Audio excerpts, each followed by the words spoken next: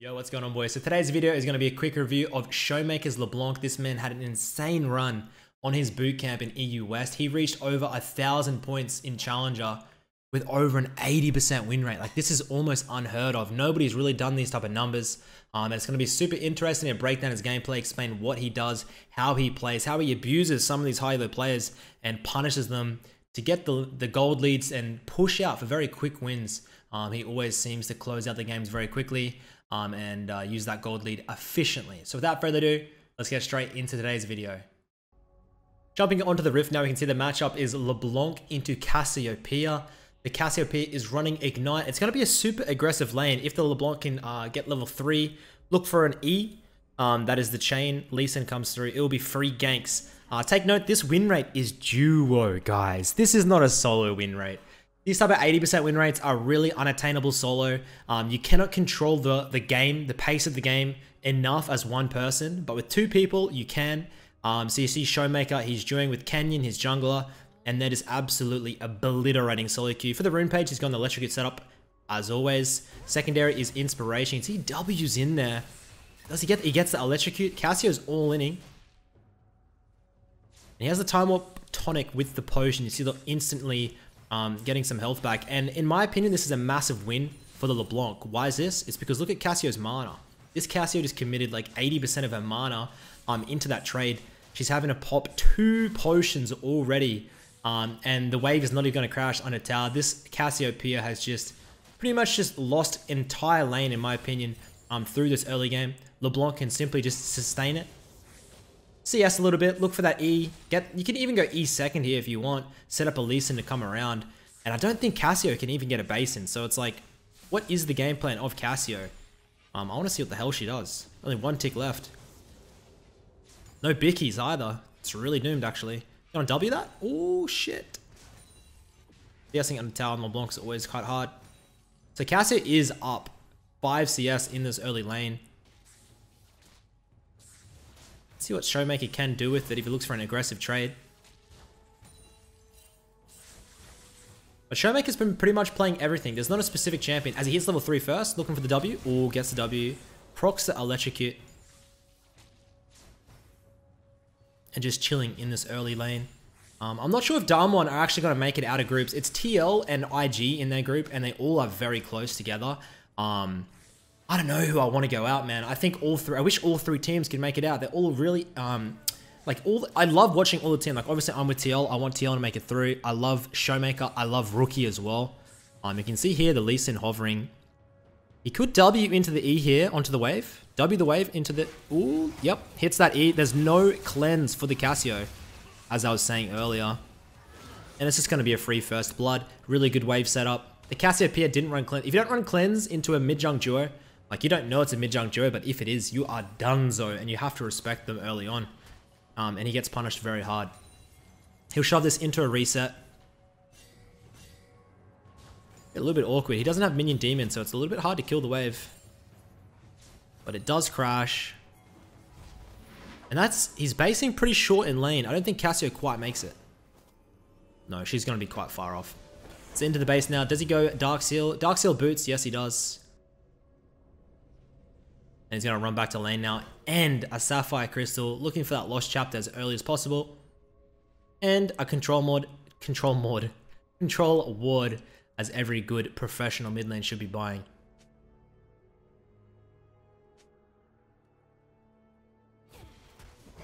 Cassiopeia literally came back to lane. Hard shoved into a full reset again. She should have enough for a tier now. She doesn't base. It's really doomed for her. She's like, what, 40% mana?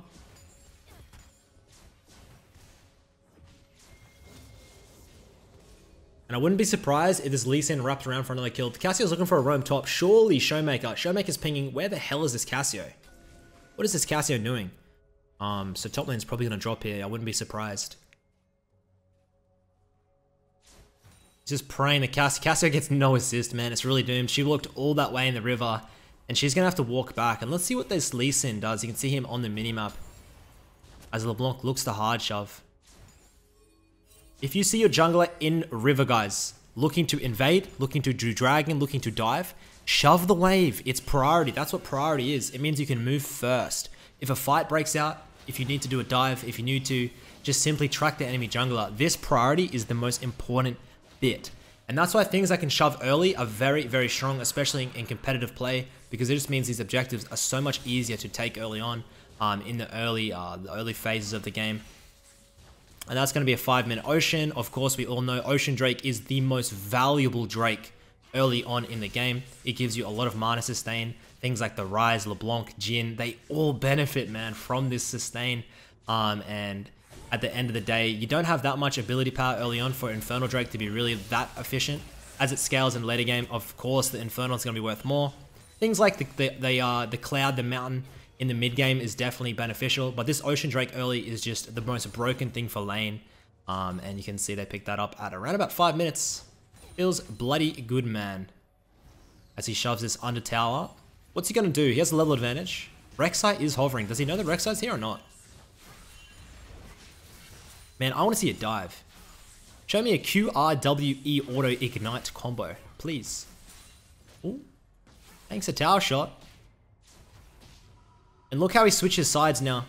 Look at that. Why does he switch sides? Because there's junglers on that side. Of course, it makes sense, no? Sticks towards his jungler. Rek'Sai would know him there. He's there from the trigger sense, tremor sense, whatever you want to call it. Nautilus is hovering mid as well. Something may break out here. As ShowMaker says, piss off jungle, that's my ward. Oh, that's a beautiful hook by Nautilus. And the Thresh blows his flash. And misses the hook. Unlike he did. Oh, we're looking for the all-in. The flash. Does that do it? It does tick, yeah? Beautiful all-in. I believe that was an empowered W to start with into a QWE. It's one of the best LeBlanc combos and underrated. The Cassio doesn't respect it. Gets popped. Ooh. You can probably kill Thresh. Thresh no flash. Does he W in? Doesn't risk it. Not worth it. Gangplank ult is used. And I'm guessing he shoves this. He's going to be sitting on a bit of gold. So he's probably going to shove, reset for the Lost Chapter. And come back out of lane. As Rek'Sai is looking for a little bit of tempo going bot now. Interested to see what this buy is. And you can see those 3 biscuits. He didn't even need the biscuits. An absolute beast. Grabs the Lost Chapter. Grabs Sork Shoes as well. And this game is truly going to be spicy. The gold lead is actually in blue side's favor. How about that? It's all coming from the 20 CS lead bot side. And the Gangplank gold, I'm guessing, is where the lead is. Maybe a couple of platings bot, I can't really see. No trinket swapping, which is very strange. I think every good mid laner should be trinket swapping. ShowMaker maybe doesn't like it. As they go 1-for-1 topside. Lee Sin picks up the gold. And I honestly think ShowMaker has another solo kill in him. He's got a poke, he's got to look for a little bit of poke. Yep, there you go. Wants to proc the electrocute, there yeah. And now you'll be seeing him on the next rotation. He'll look for an all-in. If he goes in for his W, lands his E, he'll Q R, lands the Q. Does he have 2-chain, bitch? Going back in. Another Q. Ooh, turns out on the ultimate, and he's still his W's up now. Ooh, not quite in range. If he had flash, he'd go for it. He 2-chained there just because he couldn't quite get in range. He wanted to juke out. Ooh, W. I'm so hyped. He can W. No, go, go. Get this Cassio. Oh, bloody, hey. Bloody good flash by the Cassio. At the end of the day, it doesn't mean anything. But I liked the Cassio's aggressiveness. You can see she's still, like, Cassio's keeping up in farm. She's putting a little bit of pacing on the lane, looking for trades. Hasn't quite given up. As the Nautilus comes mid and dies. How unfortunate. ShowMaker will be, of course, pinging out the Cassio summoners, guys. If you watch any pro mid laner, they're tracking the timers. That's one thing that challenger players do that a lot of diamonds don't. If my mid laner flashes at 5 minutes, I type mid flash 10 minutes, and I spam it, and I spam my jungler. I ping my jungler, I ping my support. Please roam for me. If they have no timers on something like a Cassio PR, I expect 12 people running mid at all times. Honestly, they're so immobile. No sums. It's free kills. Looking for that Luden's Echo now, running back into the mid lane. Lee Sin looking like again, I'm gonna an early Herald. And this is one thing you'll notice these duos do. Oh, he misses the chains. So early Herald, okay? Lee Sin takes it very easily. And then guess what? You bring the Herald to your duo. So he brings his Herald to ShowMaker. He drops the Herald and gives all the plates to ShowMaker. Boom. 500-600 gold in the pocket of his boy. And his boy does very well with gold. And will take over the game. And just as I'm saying this, he does it. The question is, does he share the gold? Get away! I'm picking my jungle. Get away, get away, get away. This is my plate. Hey. Grabs the gold. He got solo gold as well, yeah? Yeah, buddy. Gimme. Enemy's trying to collapse. It's actually a tight game. The gold lead is still in blue side's favor. The Yasuo can easily carry God Monk. He's actually my boy. And when I say my boy, I mean just on my friends list. That's all I mean. I actually had a game with Caps today, guys. With Caps. I unfortunately got Craps and he went, he had 2 and 10, 2 and 11. It happens, I guess. It happens. It was me and Caps versus Perks, Mickey. And then I had Jankos on my team twice. And we both inted, but we won. Feels good. ShowMaker CS looking pretty good now. Gold lead is finally in red side's favor. Cassiopeia gets a kill, gold reset. ShowMaker's gonna commit for the platings. Still only 2 minutes left for the platings. He should look for this tower. He'll get this next plating, that's it. And just trying to harass. He'll slowly get this.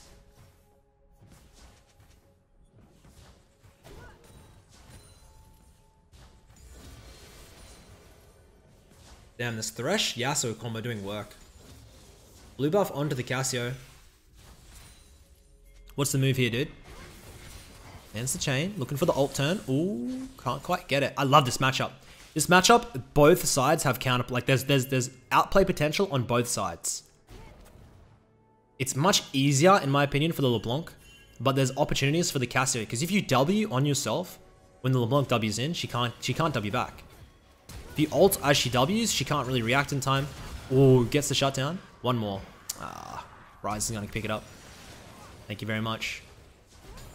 Naguri. I don't think that's actually Naguri. Probably fake.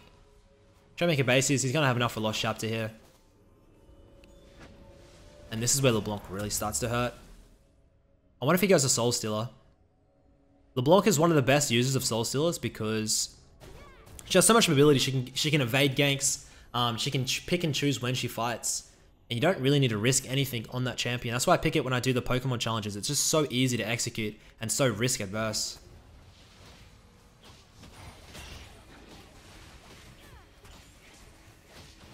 Who the hell pinked that? Is that a Lee Sin pink for Wardhop or? I wonder.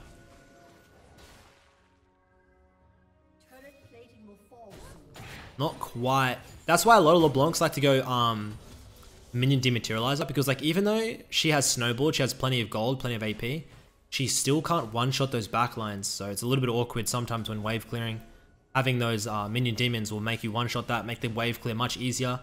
A lot of low elo LeBlancs have like 2 CS per minute. I get so triggered.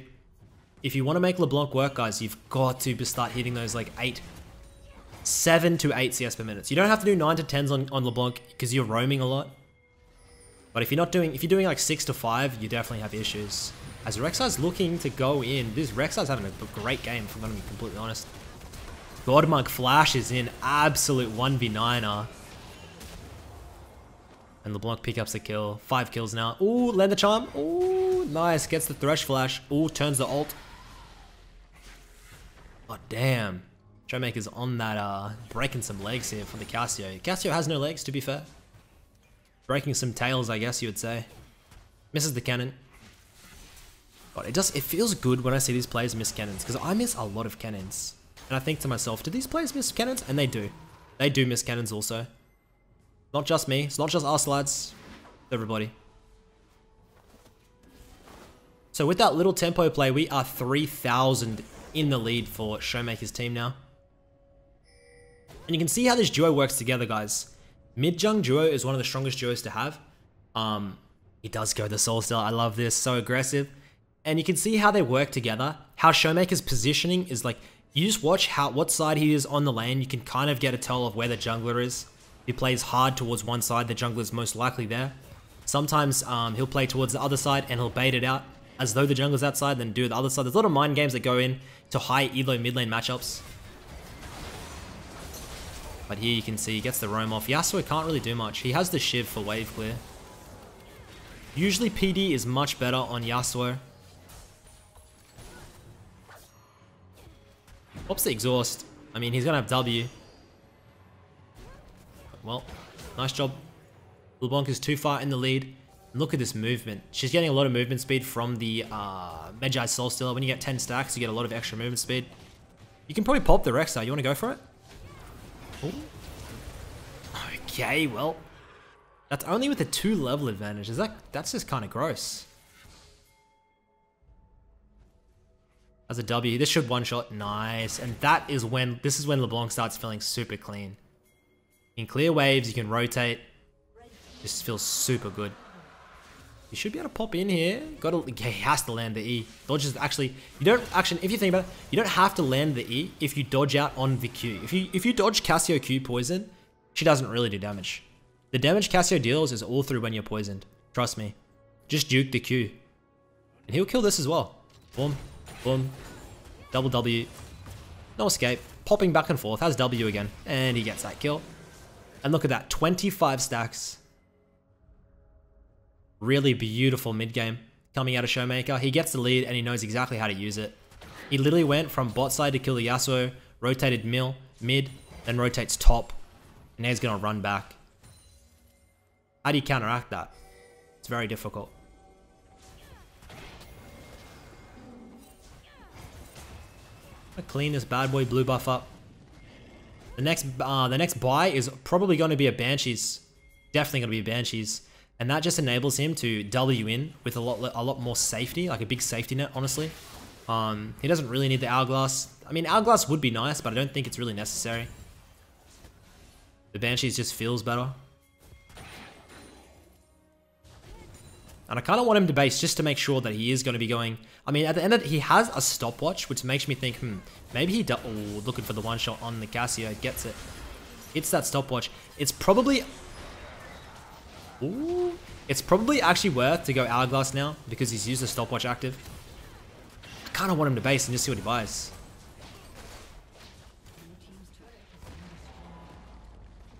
A lot of these pro teams, and you'll see this when you watch like competitive play, they all try and synergize their stopwatch and force fights.